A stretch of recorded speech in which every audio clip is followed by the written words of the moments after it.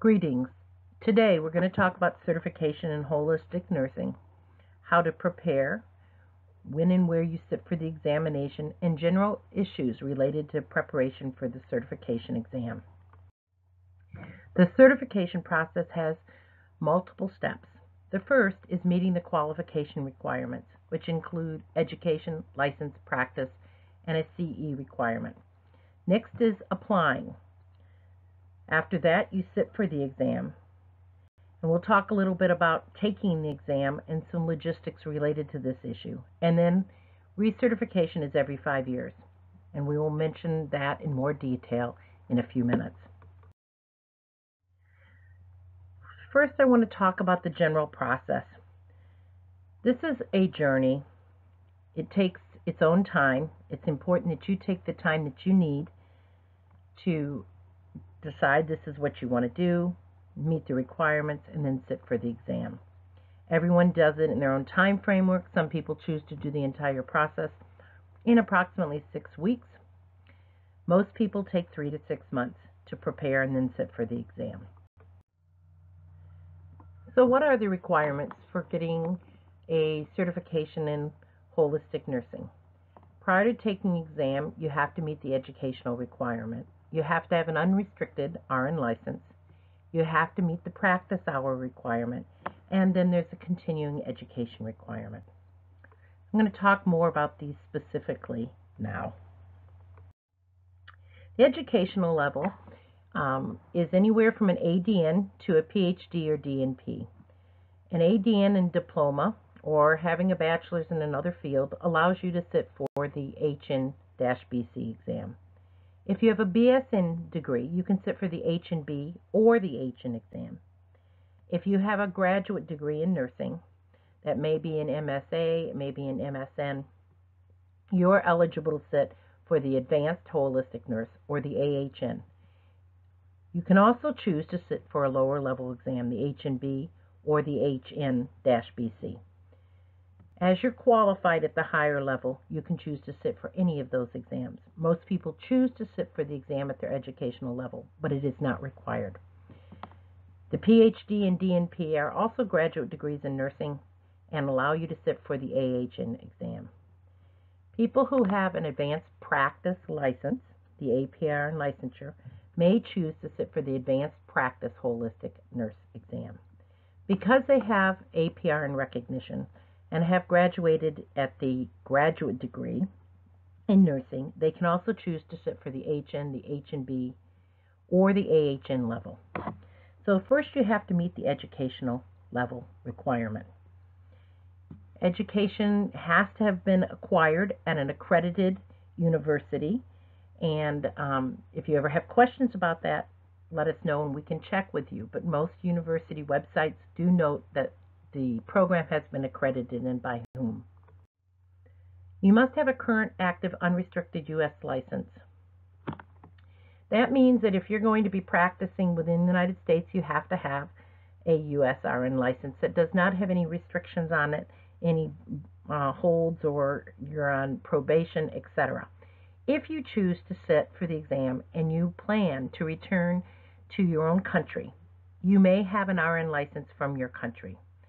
Obviously, if in the future you choose to work or teach in the United States, you will need to have a current active unrestricted RN license. Holistic nursing practice. Holistic nursing practice is not the tasks we do, nor is the population or setting that defines us, but rather it's a way of being. It's the essence of who we are. Holistic nursing is defined by the nurse's philosophy and way of being. So it doesn't matter what population you work with, what your focus of practice is, where your setting is. If you believe that people are greater than the sum of the parts, that we are in a mutually exclusive relationship with our client, that it is sacred space, that we need to set intention and have presence, that active listening and communication skills is essential to relationship-based care. If this is your philosophy, regardless of who you work with or where you work, you are practicing holistic nursing. Holistic nursing practice is required for the applying of the exam. You have to have 2,000 hours in the last 5 years or 1 year of full-time practice to meet the practice requirement. Now here are some examples of specialty certification requirements. These differences are minimal in some ways between the cardiovascular nursing certification and holistic nursing certification. In other ways, it is a very big difference because it's a philosophical difference. We both have practice requirements, an unrestricted RN license, an educational requirement. But what is different here is how we think about nursing. So for our certification exam, we require 48 CE hours related to holistic nursing, philosophy, theory, and research. The national certification examinations are offered by PSI through CNET. CNET manages the application process and will help you get test registered. The examinations are offered year-round, and once your application has been approved and you have gotten confirmation of application approval, you will be eligible to register for the examination. You have 14 days from confirmation notification to contact PSI. You have a 3-month testing session that is available to you, and examinations are offered throughout the entire year. Once again, the national certification examinations are offered through CNET. So if you have any particular questions for them, please contact them. There are 4 exams, as noted earlier: the Holistic Nurse Board Certified AHN-BC for non-baccalaureate prepared nurses, the Holistic Nurse Baccalaureate Board Certified Examination HNB-BC, the Advanced Holistic Nurse Board Certified AHN-BC for graduate prepared nurses, and the Advanced Practice Holistic Nurse Board Certified Examination, the APHN-BC, which requires that you have APRN licensure. So as you think about preparation, you want to create a study plan that includes the where, when, and how that works best for you. Research has shown lately that studying in different locations helps us process the information better and retain it. So as you think about the where you're going to be studying, think about switching out the locations, the living room, or as you're having a Starbucks outside, or in the backyard, wherever you want to be, that provides you with the best location as you prepare and helps you relax and feel comfortable. Plan accordingly. Listen to your inner wisdom. What works for you? Pace yourself. And remember to work towards balance. Plan ahead. We all know that life happens, and when life happens, it can throw a real wrench in our plans. So plan accordingly. Give yourself enough time. Everyone has a timeline, and the timeline is personal and dependent on you. We suggest you apply when you're ready to take the exam. Once your application has been approved, you will have 3 months or a 3-month window to sit for the test. If you need the testing period extended, you can do so for an additional minimum fee. We recommend that you study using the AHNCC recommended references. You will receive the test registration information from CNET after your application has been processed. Please read all the materials you receive from them and follow the directions very carefully. Contact the testing center if you have any questions. Candidates have 14 days from the date of their confirmation notification from CNET to register for their examination within that 3-month window. Once CNET has confirmed your payment, you will be sent an electronic examination permit within 5 business days. This permit will be emailed to you from CNET's test delivery partner, PSI. Please contact CNET if you do not receive the electronic examination permit. That is the responsibility of the candidate. The permit includes a unique candidate ID number and a link to schedule the examination online at the computer-based testing location of your choice. Your testing permit will be good for a period of 90 days. Please notify them within 72 hours if you need to cancel your test date. If you notify them within that period, you will be given the opportunity to reschedule your examination during that 3-month window at no additional charge. Once again, please read all the materials very carefully that you receive from CNET. Now let's talk a little bit about preparation. There are primary and secondary references. The first primary reference is the AHNCC Core Essentials. This can be found on our website under the resources page on the page regarding supporting documents. The AHNCC Core Essentials contains the core competencies in the appendix of whichever Core Essentials document, the basic or the advanced, depending on the exam level. If you're sitting for the basic level exams, you look at the basic Core Essentials document. If you're sitting at the advanced level or the APHN level, you look at the advanced Core Essentials document. The core competencies can be found in either document in the appendices. Why is this important? Because the core competencies are actually what you will be tested on. I strongly suggest you get some recycled paper and you print those core competencies out, once again found in the appendix, and then highlight those that you need to learn more about or study on, those that you don't feel as comfortable or confident about. The second primary reference is the AHNA Scope and Standards of Practice. That can be obtained through AHNA, and the 3rd edition is now available. And the last primary reference is the AHNCC Practice Examinations. These examinations have items that are written in the same format as the national certification exams. The items are pulled from the pools that are used to create the examinations. They are all single answer, multiple choice, and once again they are formatted in the same way that the national certification items are. The other thing about these practice exams is that they are created so that the blueprint or the core competencies are divided into the domains that you will be tested on for the national examination. So these 3 references are the primary references as you prepare. The secondary references can be found in the handbook.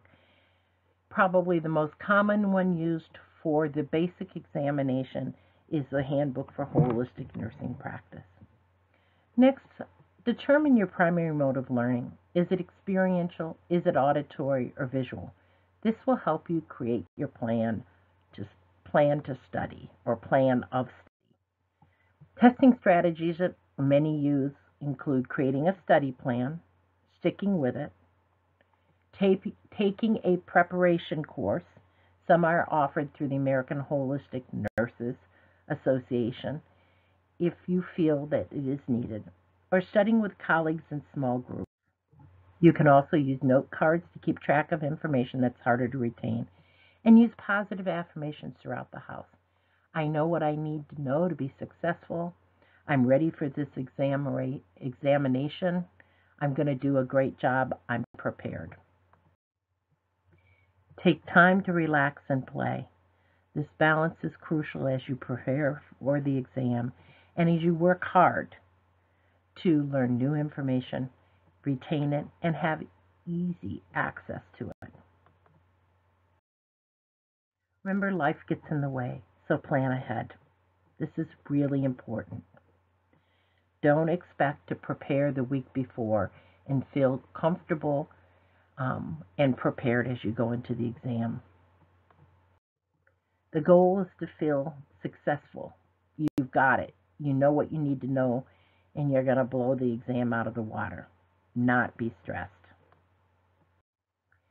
Creating a holistic self-care plan that works for you is really important. Be compassionate and commit to yourself. Use self-reflection. As you review those competencies, am I comfortable with this? Do I know what this means? Do I need to do more work in this area? Use mindful planning. Use gentle reflection on self as you go through the process and as you progress. Live in the moment. Never give up. You can do it, and you are very much worth it. Nurture all of you as you're ready for certification. Believe in yourself. Again, use positive affirmations. Get yourself organized. Use timetables and checklists. Pace yourself. Study in blocks. Rest, sleep, relax, and remember to take those critical breaks. Prior to the test date, read all the information and materials you receive from CNET. Make sure that you take the license or the federal identification that you used to register for the exam. If you show up with ID that does not perfectly match your name on the registration materials, you will not be allowed in. And again, read all the information.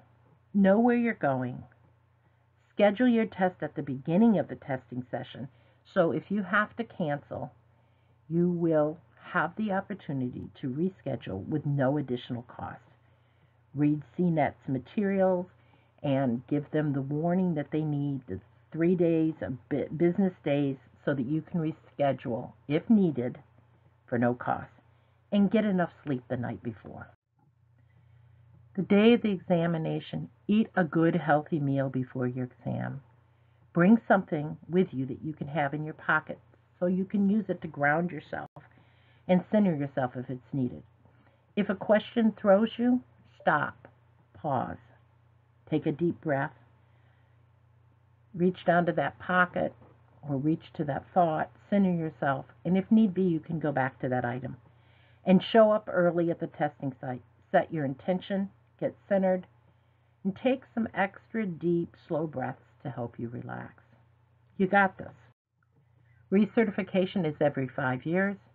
Requirements include an unrestricted RN license, 100 continuing competency hours, or 100 CE hours. They can be acquired in multiple ways, through presentations, publications, through committee work that is holistic nursing or holistic health related. There are multiple activities and ways that you can learn and show your continuing competency. And last but not least, you need a year or 2,000 hours in the last 5 years of holistic nursing practice. Please feel free to contact us at AHNCC. We're here for any questions or concerns that you might have. You may look at our website, www.ahncc.org.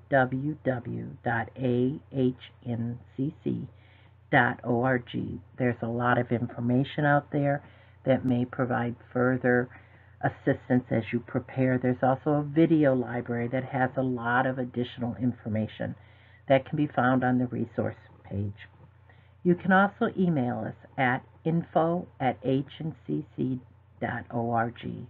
That is info@ahncc.org. Thank you for taking the time to listen to us today. Please let us know if we can answer any questions or you have any concerns. Have a great day. Bye-bye.